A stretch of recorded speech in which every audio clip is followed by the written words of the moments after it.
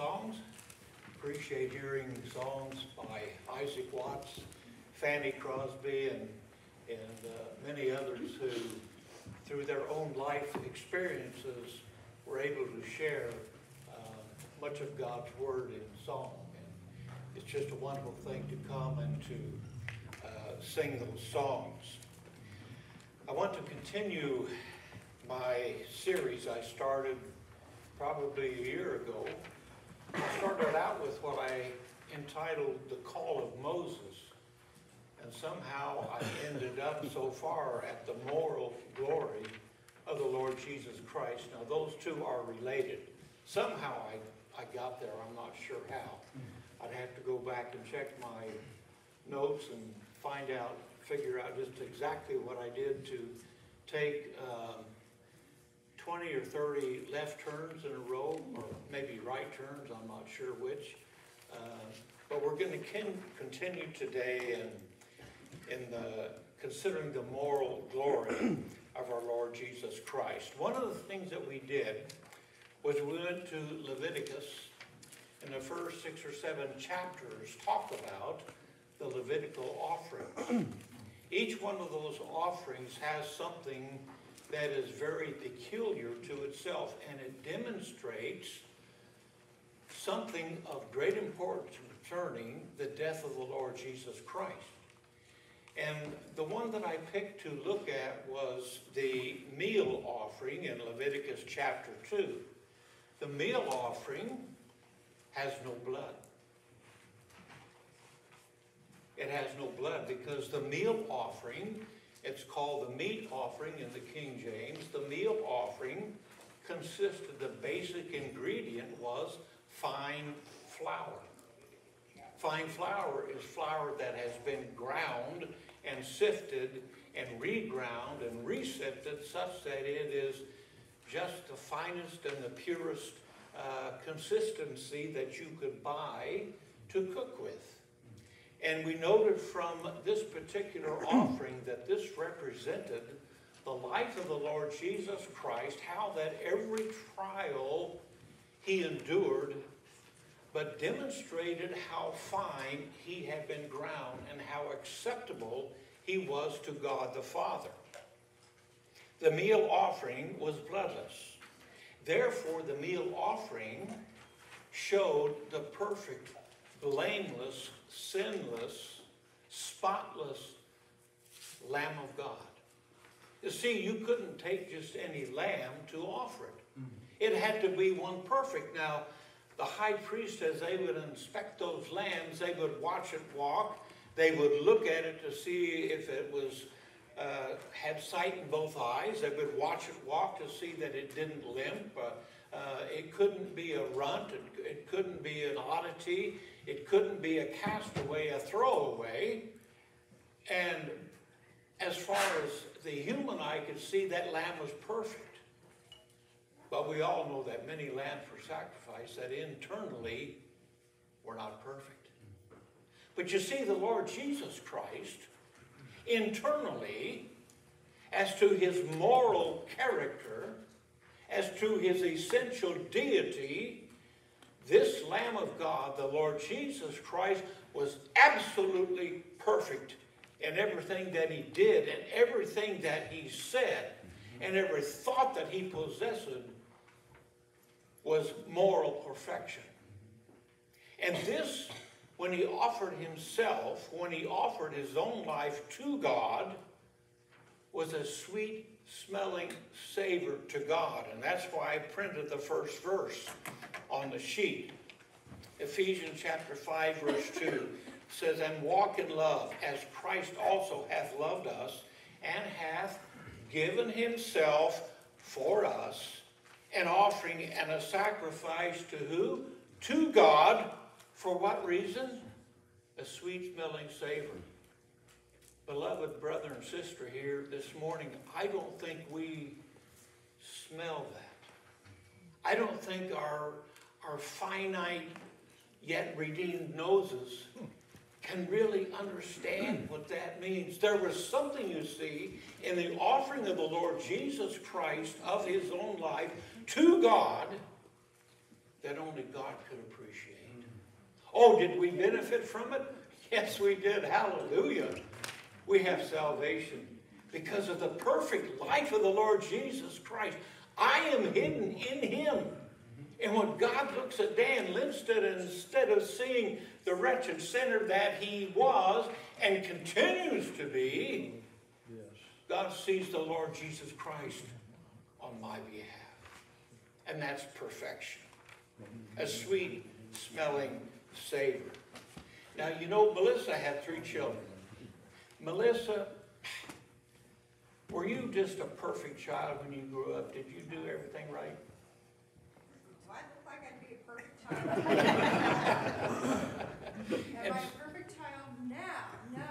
No. Okay, so she had Willow and Jaden and Orion. Now, these were everything they did was just, no, I'm not going to go there. Okay, you know, we all have had this experience.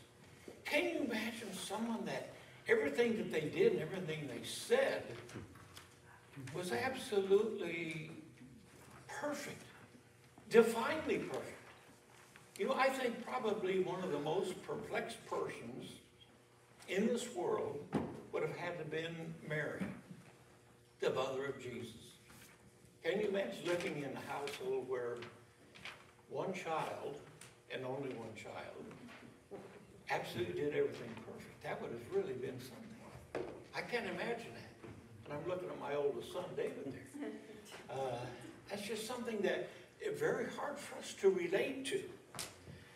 But when we consider the moral glory of the Lord Jesus Christ in everything that he did was perfect, this is going to grab our attention. And I hope that this is only the thing that grabs our attention. It will direct where you go to church and what you expect of your church. It will guide your life. It is the most important thing when it comes to living your life in this world. First of all, to see the moral perfection of the Lord Jesus Christ and to be focused on him as the bullseye.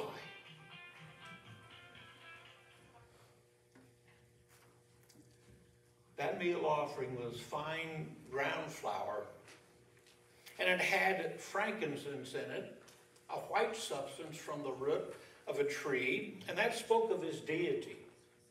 This sacrifice was made with salt. And salt speaks of righteousness. It speaks of active righteousness. It speaks of eternal righteousness.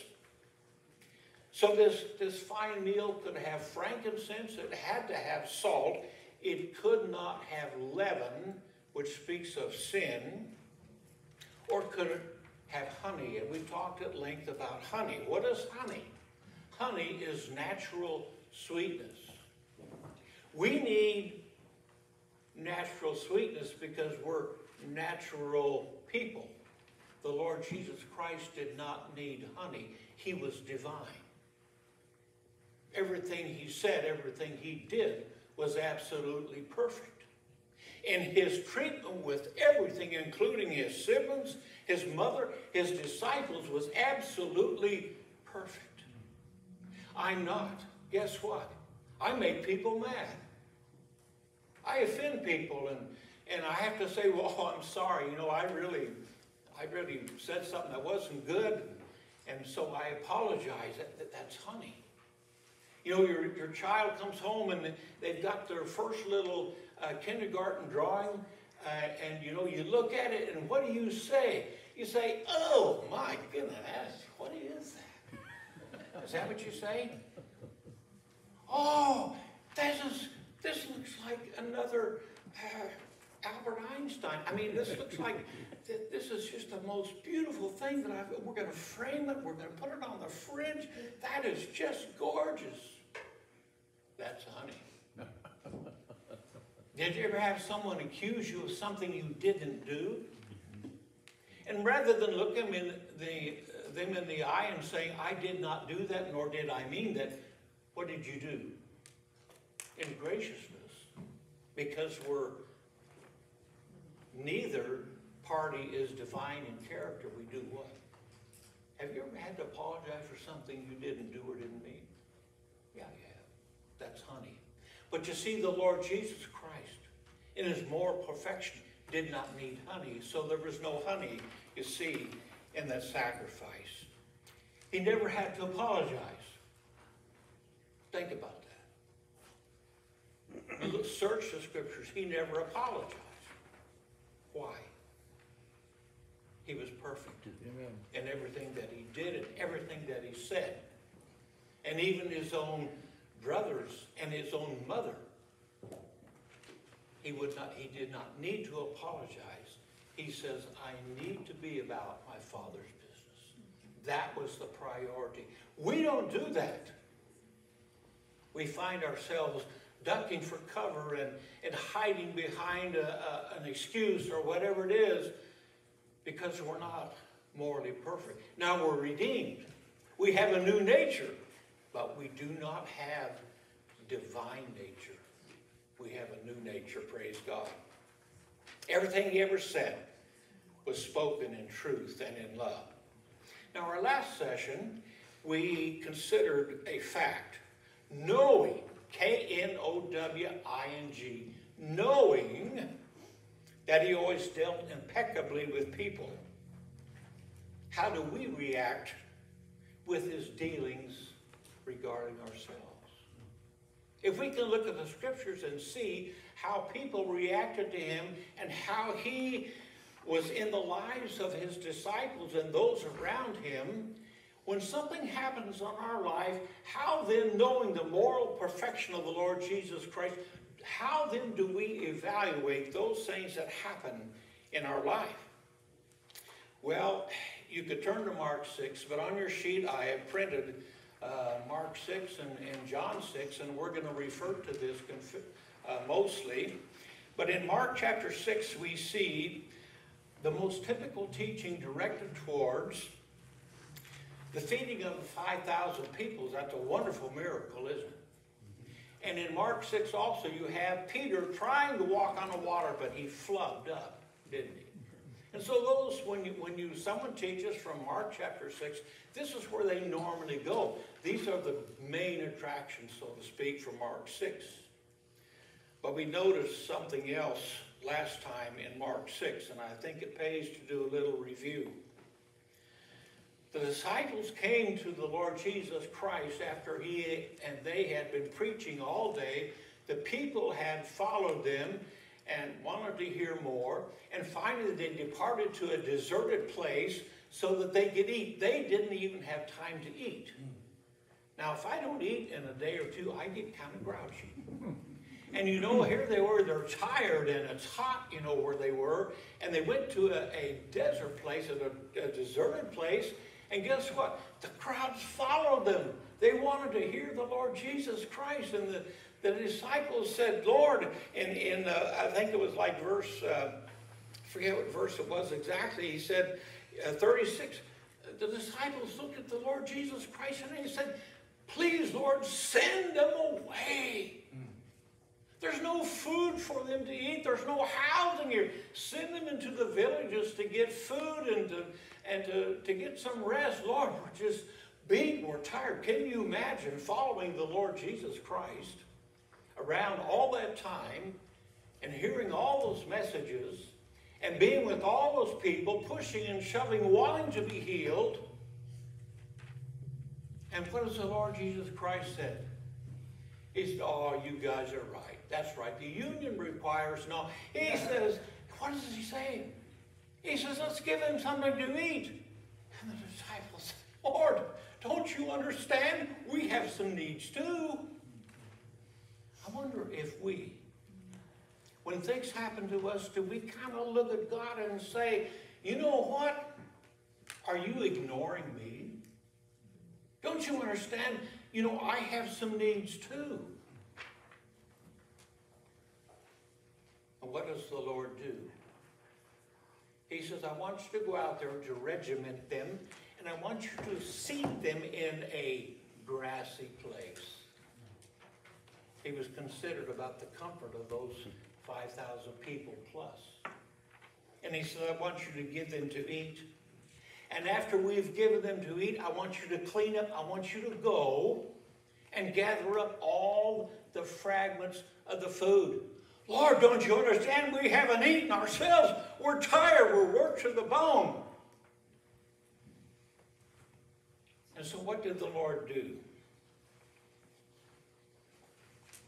He sent them away. And where did he send them? On a boat. And what happened to them in that boat? A storm came.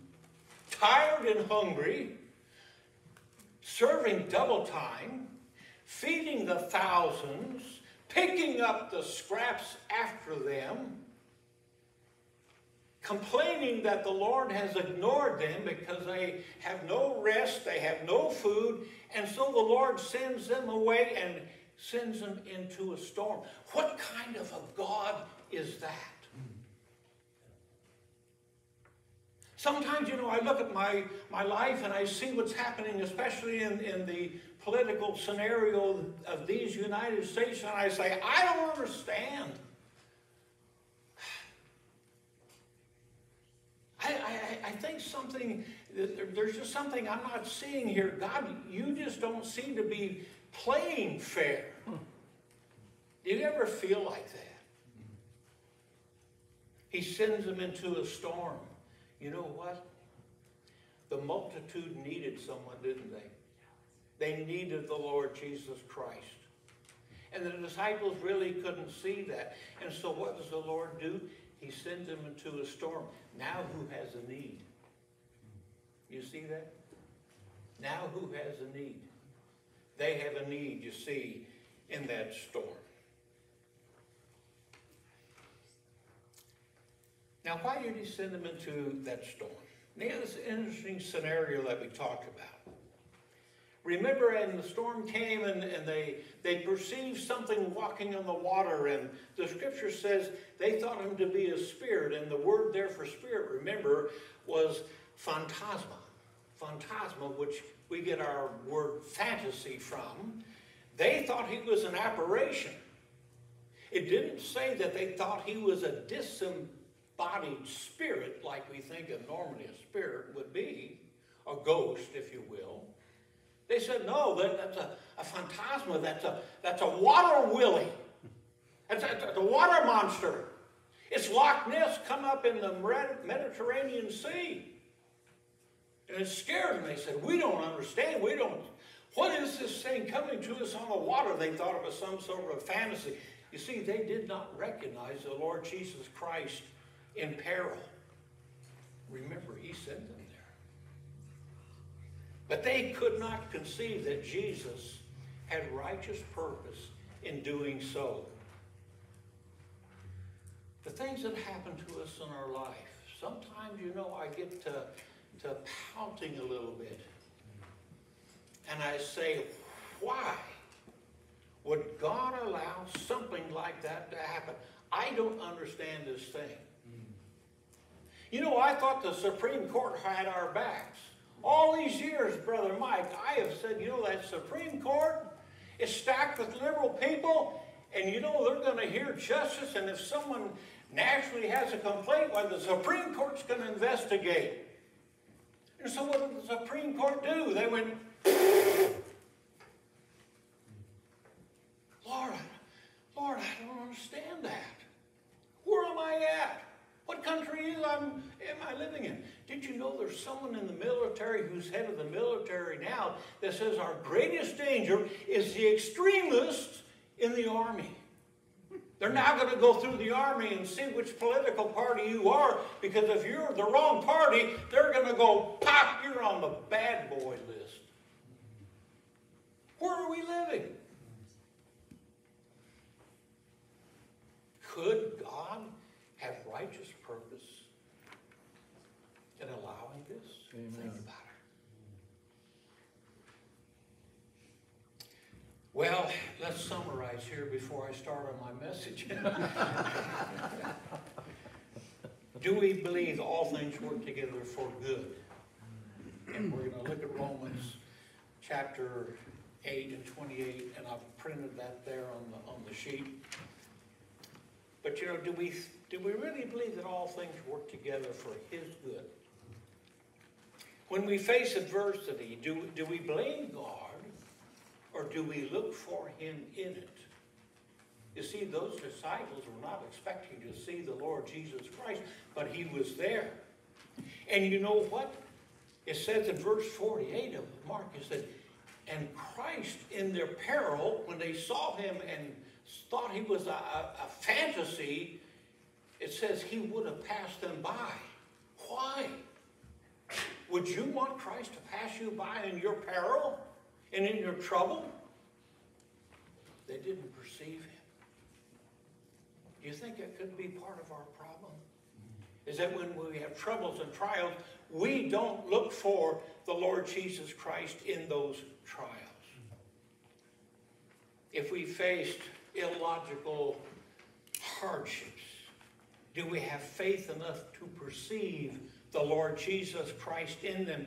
And will we reflect Him, that we know Him, even when we're in trial? Remember Daniel's companions there in the fiery furnace? And I printed Daniel chapter 3, verses 16 to 18. We won't read it, but essentially what it says is, they told the king, listen, our God can deliver us through this fire and out of this fire if He wants to. And guess what? If He doesn't want to, we're still not going to bow down. Amen. That's faith. That's trust. And remember when Nebuchadnezzar looked into that fire, he didn't see 3 people. He saw 4 people, and the 4th one was what? Like the Son of God. Those 3 companions of Daniel, going into that furnace with that attitude, they reflected the Lord Jesus Christ. What do people see as they observe me in my trial? Do they see Christ? Do we reflect Him? You see, I trust that we will reflect Him. Today we're going to go back to the same incident. This is my second message on the same passage, and Lord willing, I'm going to speak the third message on this same thing. We're going to go back to the same incident, Mark chapter 6. And there are other lessons we can learn from this passage. Let me tell you something. The Word of God is marvelous. Amen. You think that Mark and John are opposed in how they describe this scene? They are not. And every word of differentiation and difference between Matthew, Mark, Luke, and John, covering the same incident, has an eternal divine purpose. Amen. And if you think the Scripture is wrong, you and I are going to have some hard arguments. So we're going to go back to the same passage and consider it again.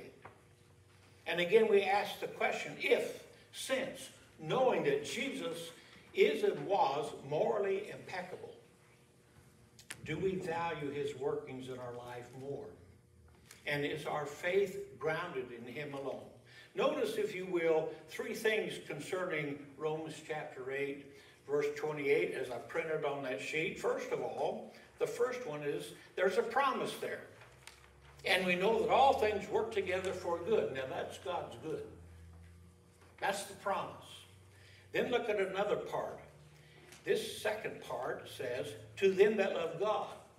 That's our activity. That's our involvement in it, okay? To them that love God. Do we really love God? And then the third part is, to them who are called according to His purpose. That's His part. Now, I'm not talking about salvation. But if you look at verses that pertain to discipleship, there are generally 3 parts. There's a promise, there's a statement, and there's our activity, and there's God's activity. And I want to focus on those 2 aspects of the believer's life in peril. Now, first of all, from Mark's Gospel, and I'm referring to the little box insert there in Mark chapter 6 and John 6. Notice from Mark's Gospel, Jesus came about the fourth watch of the night. Here is emphasized two items. The time that he came to him, notice it was about the fourth watch. The time that he came to them. And secondly, the timing was of his initiation. Time, and it was his initiation. It says in verse 48, about the fourth watch of the night, he cometh unto them. To summarize that, he initiated his choice to come, and the element of this was time related, about the fourth watch of the night. Now, the first watch of the day was really in the evening. It was called, the first watch was called the evening watch, and that's from about 6 p.m. to 9 p.m. The second watch is the midnight watch, from 9 p.m. to 12 a.m. The third watch is called the cock crowing, and that's from 12 a.m. until 3 a.m. And the fourth watch is called the morning watch. That's 3 a.m. to 6 a.m. God accomplishes his will based on his timetable. Amen. Regarding God as deficient in his timing or accusing him as being tardy is a sinful idea. And it's typical of the last day scoffers in 2 Peter chapter 3, verses 3 and 4. Knowing this first, that there shall come in the last days scoffers, walking after their own lusts, and saying, where is the promise of his coming? For since the fathers fell asleep, all things continue as they were from the beginning of creation. How sad that is. It's God's initiation. It's God's timing when he acts in our life. Consider Israel fleeing the Egyptian chariots from Exodus 14 verses 24 and 25. We'll not read it, but it says they were running and they were fleeing, and about the fourth what? About the fourth watch of the night, what?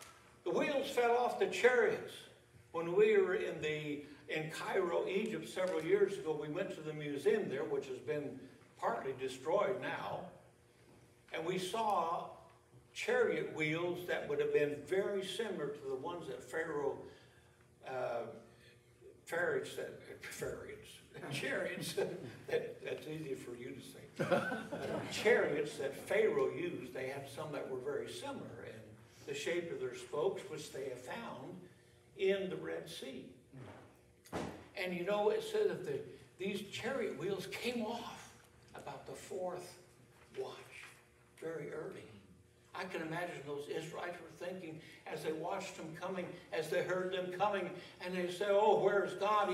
He doesn't care anymore. But he does. He comes at his timing. What a lesson for us. God will do his part. When trials come, the timing is his. And when deliverance comes, the timing is his. Notice in verse 48 it says, and he saw them toiling. Don't ever think that God does not see you. I don't care what your burden or problem might be. God sees you. He sees me toiling. God is not unaware. God didn't save us and then just shove us in some little redemption compartment and little bin. God sees each one of us. Everyone who has put their faith and trust in the Lord Jesus Christ as their Savior, the Bible says that the Lord Jesus Christ himself and no other is our great high priest. And it says that the Lord Jesus Christ, to those who are saved, the Lord Jesus Christ is before the face of God the Father as I speak. And as you sit here today, Christ is there on our behalf. Amen. Think about that. And Christ saw these disciples and they were toiling. Those grumpy, criticizing disciples, we need you, God. And the Lord says, okay, you need me. Let me demonstrate how much you need me. And he sends them into a storm. And when they get there, they don't recognize the storm. that comes from God, they say it's a water phantasma. It's a fantasy. It's something scary. And it says that the Lord would have just passed them by. Think about that. About the fourth watch of the night, he cometh unto them. Our faith should be in him. He comes in his perfect and purposeful time.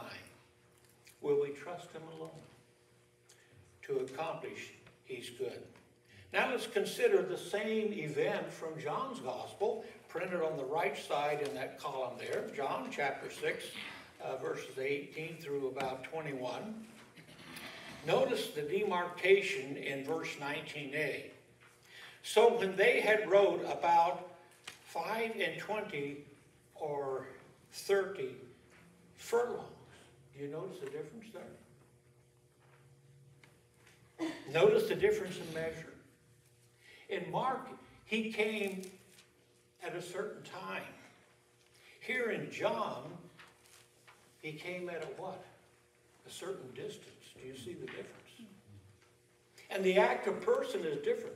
In Mark, it says, he came in his element of time, he cometh unto them. But notice in John it says, about, after they'd gone about, so far, they saw him. There's those two parts again. His part and our part. In John, we act. They see Jesus walking. So while Mark points to God in his time, John points to us and our progress.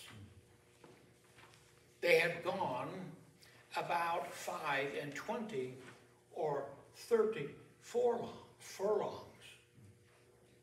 Progress. So we might ask the question, what has been our progress in the Christian pathway? Think about it. How long have you been saved? When was the day, and I hope you remember the day that you actually bowed your head and confessed as a sinner, helpless before God, and put faith in the finished work of the Lord Jesus Christ, and thereby, having faith in God's promise, you now have salvation and have the Spirit of God residing inside you and have that great high priest on high. Can you remember that day? If you can't remember that day, have you ever really done that? And if you haven't done that, make it today. Mm-hmm. Make it during this meeting, even as I speak. Or come up to me after the meeting is over and say, Brother Dan, I want to nail this down. I want to publicly confess the Lord Jesus Christ. But let me ask you, since you put your faith and trust in the Lord Jesus Christ, what progress have we made? What does God see? He sees our progress. Galatians 4, 9 to 11, he says, but now after that ye have known God, or rather are known of God, how turn ye again to the weak and beggarly elements? He's scolding them. Galatians 5, 7, ye did run well. Who did hinder you that you should not obey the truth? Sometimes people don't make progress. Hebrews 5:12, for when the time ye ought to be teachers, ye have need that one teach you again, which be the first principles of the oracles of God, and are become such as have need of milk and not of strong meat. Ephesians chapter 4, verse 14, that we henceforth be no more children, tossed to and fro and carried about by every wind of doctrine, by the sleight of man. You see, we need to make progress in our Christian life. And note, if you will, in John chapter 6 and verse 19, it was not a definite distance, was it? He said they had traveled about 25 or 30 furlongs. About. Let me just ask you something. God is not looking so much for an exact measure like I'm starting you on a 100-yard dash, and when you get to 99, then I'm going to help you. No. He says that they were about this distance, and he sees them toiling. And then at that time, at about that distance, they, doing their part, they perceive him. You know, from Matthew chapter 14, we read the account of this same account where Peter walks on water. And you know, the point that is most often pointed out is the failure of Peter. Bad boy, pat, slap, slap. Let me ask you something. Out of those disciples in that little boat, who made the most progress? Amen. Are we going to slap Peter forever? Oh, he was imperfect, but nobody else even got out of the boat. And he may have failed, and he doubted. I don't even know if he acted in faith, asked in faith, because he says, if you're really the Son of God, bid me to come. And if he was walking on water, why did he look away? I don't know. I can't answer those questions. But I tell you what, he got out of the boat. Let me ask us something of ourselves this morning. Have we ever got out of the boat? Mm-hmm. What's been our progress in the Christian life? God's part. He comes at his time. Our part. It's our volition and our progress. It's our faith and our progress. What has been our effort and progress along the Christian pathway? God sees us toiling. But what does he see regarding our progress? You know, I sometimes have a tendency to whimper and cry, you know. I'm going to pout. And maybe, you know, since God can't see my heart, I might accuse him. Oh, he can't see our heart, can he? Or do we wrongly attribute the workings of God to Satan and say, oh, there's a spook out there, there's evil, something. Or do we see Christ in tribulation? Do we still believe that he is good? Do we believe that everything he does is good? Then why would we challenge the situation we might be going through? All things work for good. One last thought on this event and seeing Christ in our trials. And looking again at that little inset there in John chapter 6, verses 18 through 21. You know, in verse 18, God sends the wind and the waves. They are from him. And they see Jesus, then they fear. They thought him to be an apparition. He identifies himself in verse 20, and he says, be not afraid.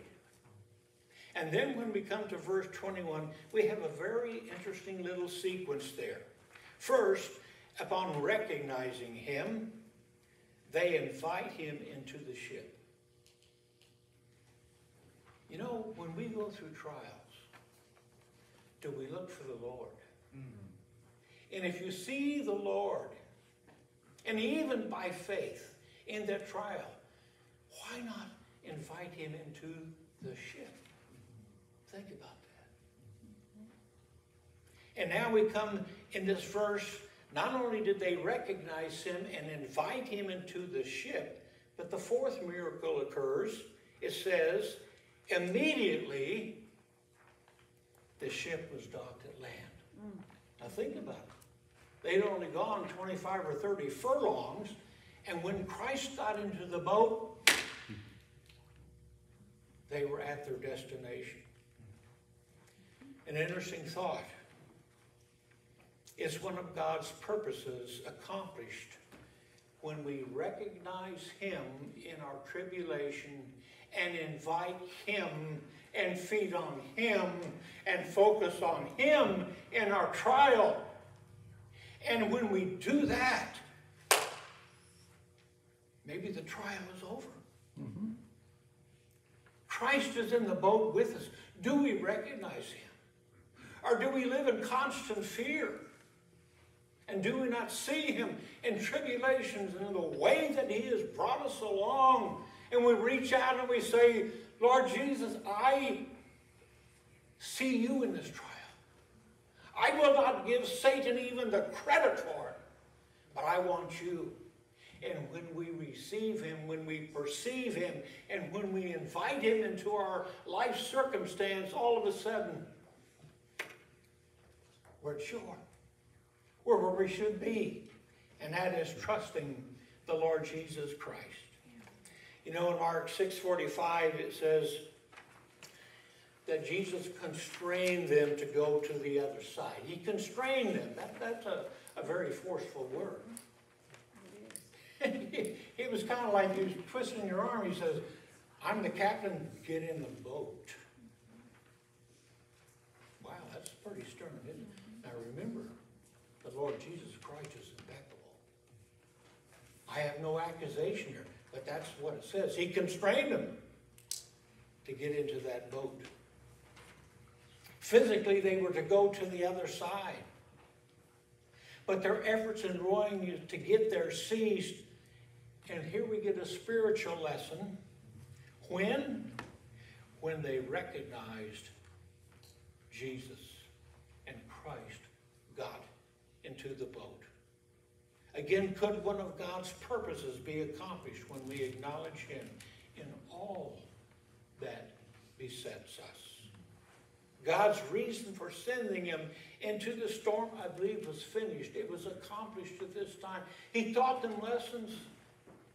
He says, yeah, this multitude had great need, and I ministered to it.